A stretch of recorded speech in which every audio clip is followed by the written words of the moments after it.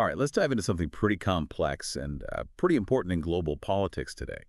The whole question of Taiwan, its identity, its relationship with mainland China. Yeah, it's almost, it's like a geopolitical Rubik's Cube, and everyone is trying to solve it. But the stakes are incredibly high. Definitely, definitely. And to really unpack this, we've got this conversation between two people who are really grappling with Taiwan, its history, where it is now, all of that.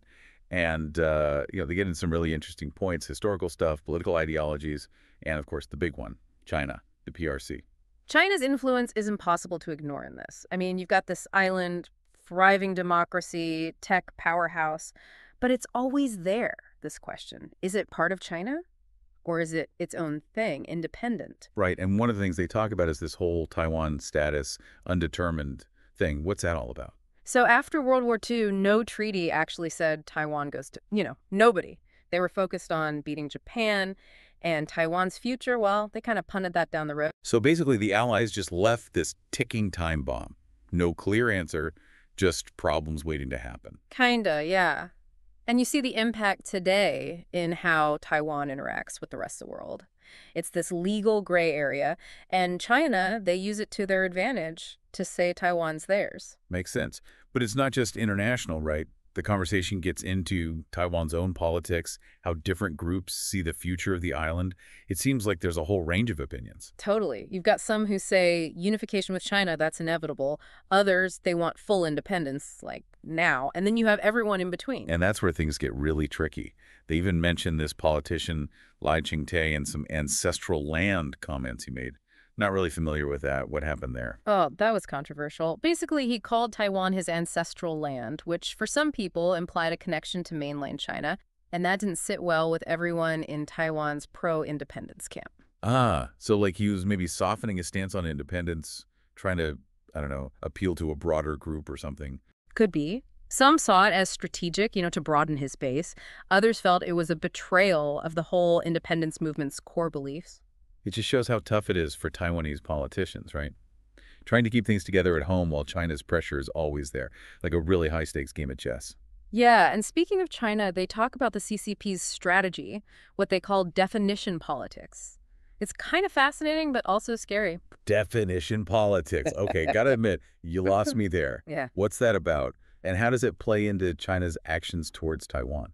So basically, they try to control the narrative by being very careful with language. Like, they blur the lines around words like blockade. It makes it hard to pin them down on what they're actually doing. So no big military show, right? Instead, it's subtle, messing with words to get what they want without setting off alarm bells globally. Exactly. They can pressure Taiwan, but it's all ambiguous. The conversation even mentions this article from a Chinese think tank. They talk about ways to mess with Taiwan's ports without breaking any treaties with the U.S. Whoa, that's chilling. Like a roadmap to exploit loopholes, get what they want, and the U.S. can't do anything because, technically, nothing's been violated. Right, and it all feeds into this fait accompli idea. China slowly takes more control, step by step, without ever crossing a line that would cause a big reaction. So it's definition politics to create confusion and then fait accompli to change things on the ground. A 1-2 punch. You got it. Pretty smart, but also pretty worrying when you think about what it means for Taiwan. This is getting a bit Orwellian, to be honest. So if China's playing this game, what can Taiwan and its allies do to push back? The conversation suggests that it's crucial for Taiwan, and especially the U.S., to get on the same page. Define those key terms. Make sure everyone understands what means what. Don't let China control the dictionary. So taking back the language, making it clear what aggression looks like, what actions will get a response, and everyone's crystal clear on that. Exactly. Get rid of that ambiguity China loves so much. They know where the line is. It makes them think twice about crossing it. Sounds like Taiwan needs to be loud and clear about its boundaries, what it won't tolerate, both at home and on the world stage. Absolutely. Don't just react to China. Set the terms. Show that aggression won't be accepted. Wow, this is eye-opening. We've covered so much, from the history of Taiwan's status to its own internal politics, and now China's strategy. And it all links back to that big question, Taiwan's future. But we'll have to wait for part 2 to get into that. Yes, definitely more to unpack, especially some really interesting historical comparisons they bring up, looking at other countries and how they've handled tough situations. Looking forward to that. It's really interesting, they bring up these examples of other countries in the conversation, almost like they're looking at a mirror, seeing what worked, what didn't, and how that might apply to Taiwan. Yeah, you mentioned the U.S., how it was formed, and also Israel, how it's had to deal with so much conflict. Why those two, though? What makes them relevant to what Taiwan's going through? Well, think about the U.S. It started as these separate colonies, right? Each one with its own identity, its own interests, but they came together, formed a single nation. And Taiwan, they've got their internal divisions too, plus that whole history with mainland China. So they're trying to figure out, what does it really mean to be Taiwanese in this day and age? Yeah, and the speakers in this conversation, they seem to think that Taiwan can learn something from that, from how the U.S. managed to create unity out of all that difference. So not about everyone being the same, but more like finding those things they do agree on, building that identity that can handle pressure from outside. Exactly. And then you have Israel, surrounded by enemies, constantly facing threats. But they've not only survived, they've thrived. They've got this incredible resilience, both in terms of their military and just, like, national spirit. Makes sense why the conversation brings them up. Taiwan's facing that same kind of existential pressure from China, even if it's not exactly the same. The point is, both the U.S. and Israel, they show us that even when things seem impossible, nations can find a way. It takes smart strategy, but also that strong belief in what they're fighting for. So it's about using those lessons, Mhm. applying them to Taiwan's specific situation. Mhm. Not copy-pasting, but figuring out what works for them. Right, and this all comes back to what we were talking about before. Clear communication, definitions. That's crucial for stopping China from getting aggressive. Remember that article we discussed? The one about disrupting Taiwan's ports? Ugh, yeah. Gave me chills thinking about it. China's playing the long game, that's for sure. It just shows that Taiwan and its allies, especially the U.S., got to be on the same page about what words mean. Like, what exactly ice a blockade? What counts as military action? If there's confusion, things can get out of control fast. Right, because if each side sees things differently, what one sees as nothing, the other could see as a huge threat. Misunderstandings can lead to, well, really bad things. Absolutely. Imagine China does something, they say it's just a normal exercise. But Taiwan sees it as the start of a blockade. And the U.S., well, if they haven't clearly said what'll make them step in, then it's a mess. High-stakes poker, but everyone's using different rules. Yeah, and the stakes here are massive, not just for Taiwan, for the whole region, the world even. So clear communication, no mixed messages.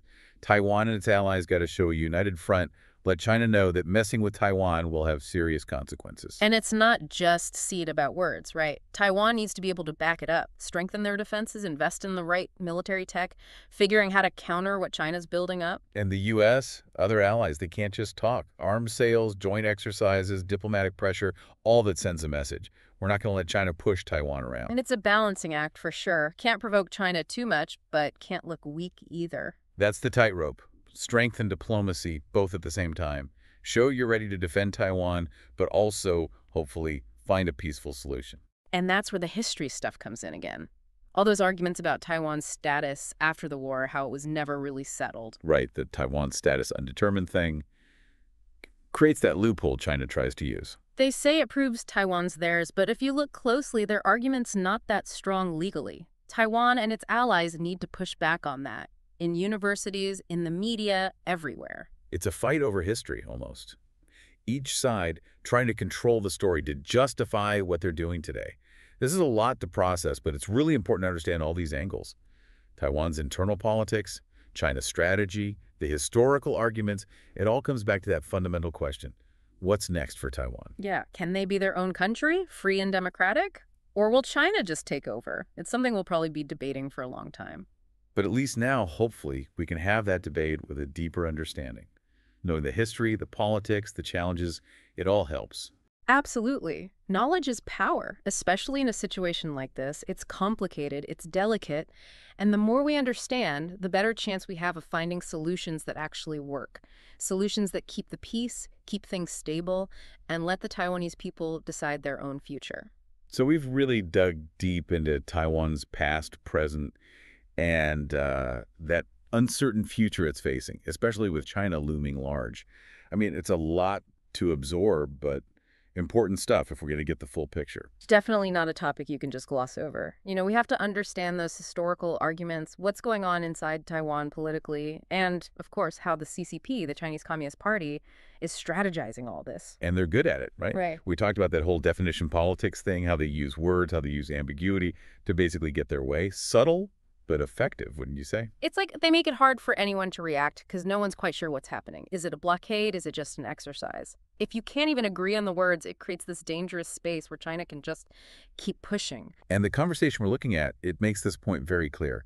Taiwan and its allies need to fight back on this. Yeah. Take back control of how things are talked about, define the terms, and make sure everyone understands what will trigger a response. No more guessing games. You hit the nail on the head. Get rid of that ambiguity. That's what China wants. If they know exactly where the line is, well, it makes crossing it a much bigger deal, right? So concretely, what does that look like? What can Taiwan do to counter this definition politics strategy? It starts with Taiwan being very clear, both to its own people and to the world, about what they see as crossing a line. And I mean, being specific, not just saying we'll defend ourselves, but if you do this, that's aggression, period. So like give me examples. Yeah. Instead of broad statements saying if Chinese ships enter our waters without permission, that's a hostile act. Something like that. Exactly. And then, just as important, Taiwan has to work with its allies, especially the U.S. Everyone needs to be reading from the same playbook. What's a threat? What will the response be? Agreement on that is crucial. Because right now, it feels like there's this gap, right? The U.S. might not see something as a big deal, but for Taiwan, it's terrifying. Or the other way around. And guess who benefits from that confusion? It lets China play both sides, get what they want, and no one can mount a united front against them.